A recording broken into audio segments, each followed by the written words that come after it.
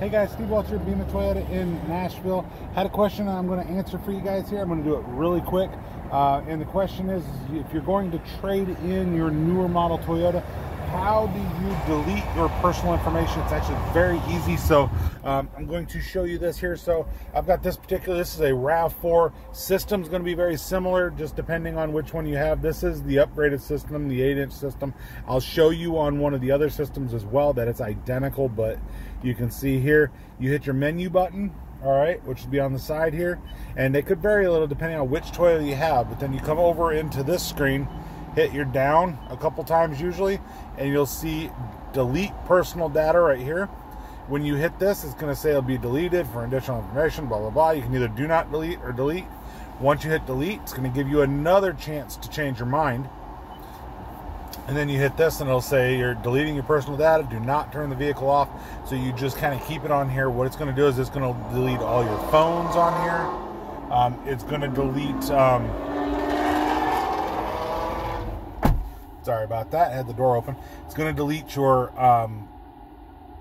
phones. It's going to delete any of the personal information that might be housed within the vehicle. If you have your maps and anything like that, it's going to delete all of that for you for the destinations. Once this is done, then you come back over and you'll hit Bluetooth. No devices are registered. It's going to look just like that. You come back to your home screen. Your home screen will look, you know, same thing. And now an app update is required, so it wants you to update the system. So then you hit your now button. This is how you would update to. It'll download any updates that it has to. You can always hit your download in background. This is actually a good little tidbit for us here too while we're here. You always want to have the most up-to-date software in your computer here, which is exactly what this is. Not just a radio, it's actually a computer. So now you get your ability to install it later. You can see your details. Hit install. It's going to say your app suite won't be available. Some of them say navigation won't be available. It'll give you some type of a warning that things won't be available, but you'll notice this is very quick. Most of them, I mean, don't take more than a couple of minutes to actually update. Boom, now you're completely updated. You deleted all your personal data and you're good to go. So like I said, if you guys would like, I can show you on the other screen. There's very few options. Keep in mind the radios tend to be very similar, so they're going to be very close in operation. They're just, you know, a few variants obviously to it. So this right here is an LE RAV4. It's your most basic level of the RAV4. So if we pop over here, you'll be able to see this is the smaller screen. All right. So what we have here is if I turn this one on with the smaller screen, it'll start up the same way any of the other ones do. It'll give you your Toyota symbol. It'll give you a caution thing to watch your surroundings, of course. And then obey traffic rules. Hit your continue, you'll pop into here. Same thing, hit your menu. Setup. Once you pop into your setup here, you're going to see the exact same thing as you come down. Like I said, it looks identical. It works identical. It is an identical type of software. So now your next question might be, does my car have this? How do I know which one has this? If it looks similar to that, and this is the easiest way to tell. I'm going to actually pop you back over here. I'm going to turn this down a little bit. If you hit your home button and you get this look to your screen, the old screens actually looked different on your home screen. If you have this look, chances are you have a system that will work this way. If it looks a little bit different, if you have a CD player and it's not a Camry, then it's probably going to be not this system if you have a CD player. There are two Camry systems that have a CD player up to 2020, and then that went away. So it is possible that this would work on a Camry that has a CD player, but it would still look like this screen on those particular Camrys, and it would be on an 18, a 19, or a 20 Camry. So that's the way to tell which one you have. Now, if you have the other ones, there's actually a very similar process for it. You still go into your setup, you still, go down to the very bottom, still delete personal data. It still works the same way.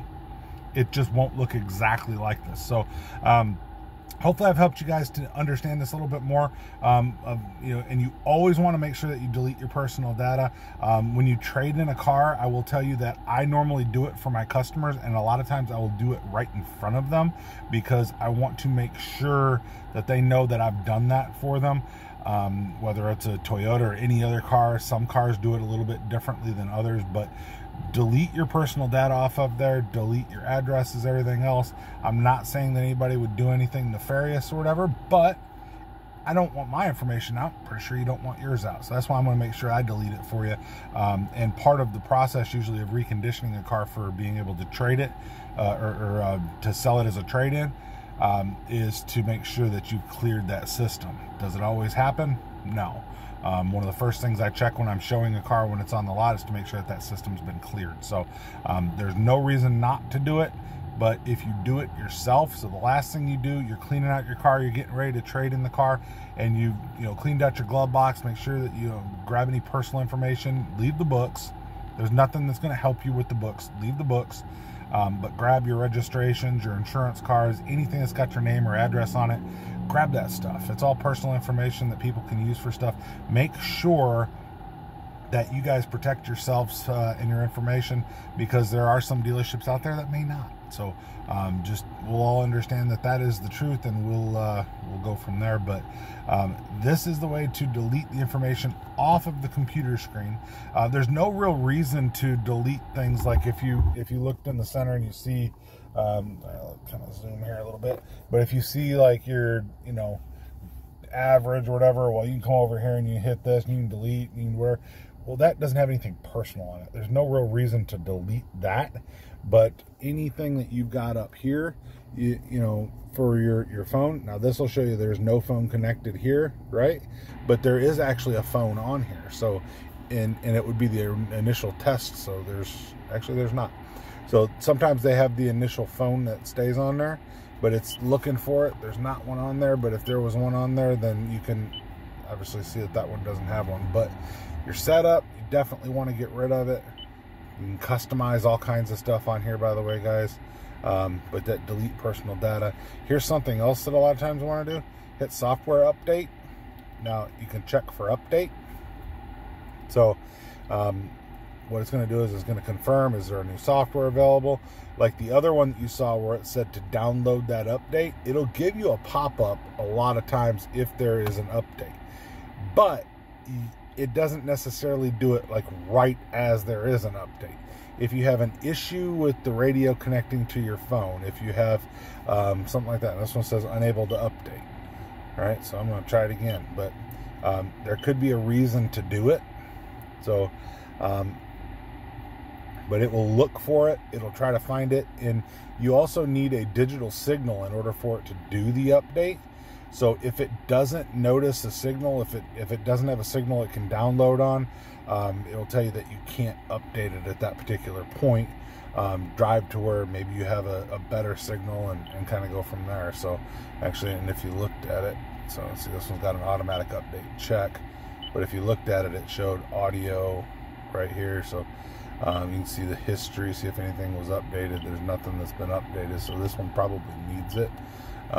But it just can't see a signal right now, I guess. So try it one more time just for kicks and giggles. But update your software, delete your personal information. Oh, something else. While you're on Apple CarPlay, I've had people ask me, all right, so they said, so here, current software is up to date, not necessary to update. So it found the signal and it checked it, and it noticed that it has the current update. So didn't need to update. The other update would have saw the other screen. So anyway, back to what I was just saying, and I've had people ask me this. Apple CarPlay, Android Auto. What about my information that I've used in that? That information is on your phone. That information is displayed on the car, but that information is on your phone. So you do that update that I just, or that clear personal data, it'll clear everything that the car knows about you. But as soon as you unplug your phone, you don't have that information that CarPlay had for the phone. So CarPlay doesn't like download that kind of stuff into your phone. It actually, it's giving the information to the screen, and the screen is displaying it. That's probably the easiest way to say it. So the screen's telling you what the information is, but it's not actually like downloading it, or I don't know how to actually explain it in a way that would be kind of easy, like I try to make things. But CarPlay, as soon as you unplug it, that information's gone with your phone. That's the easiest way to put that. Android Auto, same thing. Unplug it. All that stuff's on the app on your phone that communicates to the Toyota system. There's nothing. If I pop in here, right, and I come in this way and I'm looking at it and I look for apps, I don't have a phone connected. It's going to sit here and spin and look for apps, right? It ain't going to see that. If I hit phone, there's nothing that's paired, right? If I come over into menu, there's no CarPlay that's lit up. There's nothing that's over here to show you CarPlay. You have to have it plugged in for CarPlay to work. It's not going to have that information in the system. So hopefully that helps you guys. When you're talking about CarPlay, when you're talking about deleting your personal information, you definitely want to be as safe as possible and delete your information if you guys can. So, or if you guys remember. If not, and I hope the dealership does it, I will do it for you. If you buy a car from me, definitely reach out to me here at Beeman. Steve Welch, I appreciate every one of you guys for liking and subscribing to me here. Hopefully this has been informative. I made it a little longer than I planned on, but had a couple things pop up as we were going like I normally do, but just giving you guys information to make sure you guys are good to go. Steve Welch from Beeman Toyota. Like, subscribe. Appreciate every one of you guys. Hope you have a great day. We'll talk to you soon.